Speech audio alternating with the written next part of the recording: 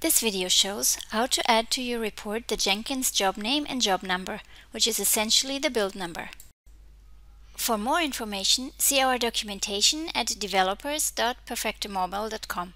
Search for Add Reporting to Jenkins, and in the article, click or scroll down to the Supply Maven or Ivy Parameters section.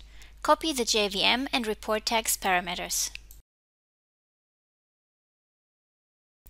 Return to your Jenkins job, click Configure, scroll down to Pre-Steps,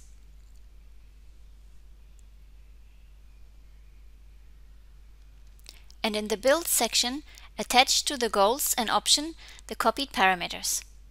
Scroll up and add the parameters into the build, then click Save and Finish.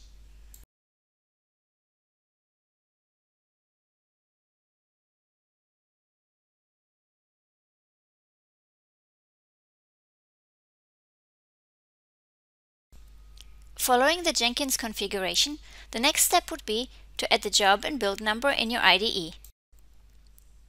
Open your IDE. Get the parameters from Jenkins using system.getProperty.